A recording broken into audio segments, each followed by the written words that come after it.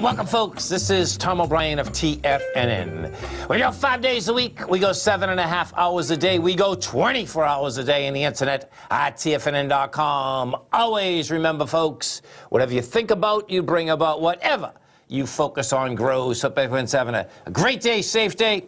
It's a TGIF, folks. Let's make it a great one. Always do your best, but don't overdo. When you overdo, you deplete your body and you go against yourself, and it will take longer to do what? To accomplish your goal. Market-wise, let's take a look at it out here. We have the Dow Industrials up 182 points. NASDAQ's up 104. S&Ps are up 38. That's a gain inside the NASDAQ, a composite of 1.2%. Dow Industrials 1%, and the S&P 1%. Dow Industrials 0.7%. Gold contract down $6.40, trading at $17.39 an ounce. You have silver off 5 cents, $15.30 an ounce. Light sweet crude up 70 cents, trading $17.22 a barrel. Notes and bonds. You get the 10-year up 3 ticks, trading 139.04. The 30-year up 21 at 182.01. And King Dollar down 55 ticks, trading 100.377. The euro is out here at 107. The yen is at 107.5, and the British pound is at 123 to 1 U.S. dollar. Our phone number is 877-927-6648. Give us a call, folks. Want to know what's going on in your world. And the world of the S&Ps, let's take a look at them. What do we have out here? Okay, so if we go into the futures first, what we're going to look at, folks, the S&P futures, as well as the S&P, is trying to get through the downdraft that was created out here yesterday when that Gilead story came out. Bottom line, the top of that range is 28.29. We have reached 28.23. Bottom line, we'll see coming into this close to the week, if in fact it can make it up there. It was a monster downdraft, so there's 125,000 contracts right there, folks, that is basically trying to go down there. And I'll be able to fix this. Sorry about this, folks. Bottom line, it's going to have to be fixed at the break. If you're trying to look at my screen here. 1 second. Okay. So gold contract. What do we have inside the gold contract? Gold contract out here gets to a price point out here today of $17.60.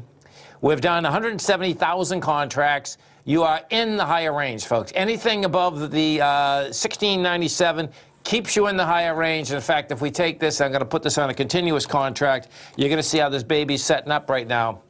What you have with this baby right now on a continuous contract is you're going to be able to see you launch the higher range. The higher range in this particular case is 1686. You put this back a little bit more, and what you're going to see is that this baby is going for its all-time highs. Now, inside of the gold market, folks, the bottom line, the all-time in the U.S., the all-time high is $1,920.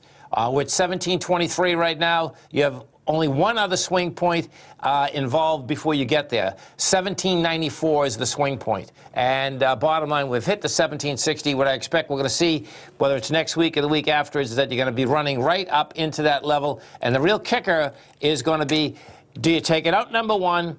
And if you do take it out with price and volume, you're going to have a monster ABC structure on the way up. I'll do the numbers again, but I believe it's about the 2,500 inside of the gold market. What we did out here this week is that you had the XAU. We'll bring the XAU up. You've had the XAU take out its 7-year consolidation. We bring this up, and what you're going to see here, this 7-year consolidation. Let me see this. I got to put this. There we go. Oh, wrong one. XAU. Okay, we take a look at this XAU right now, and we bring this back, and what you're going to see out here is that the launch is 114.21.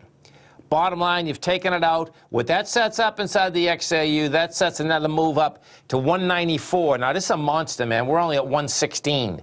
194 would be the number. And if you do want to see how, when you take out a consolidation like that, just what ends up happening, we'll go back to Newmont. We've been talking about this, of course. Newmont, bottom line, took it out. Let's see, what did we close last week? 45. 44. So check this out. We only took out the top of the consolidation of Newmont last week. That top was $44, and Newmont now is at $62.74. No, last month. Sorry, last month. So last month, 4 or 5 weeks ago.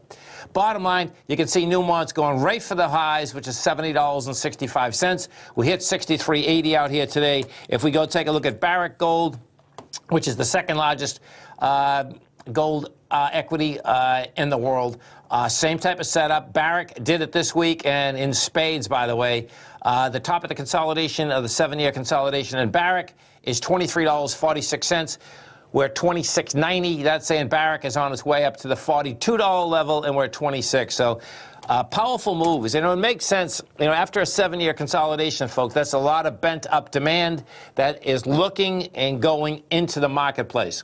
The high flyers inside the gold market, they have made new all-time highs. You got Franco-Nevada, that's at 135. And you talk about a move from the lows that were established out here on the 16th of March. That was $71, and the stock is at $135. Many of these gold equities, no doubt, have done a 100% move from the last 6 weeks. Harmony's on the move. Harmony's trading up 18 cents right now. You're at $3.73.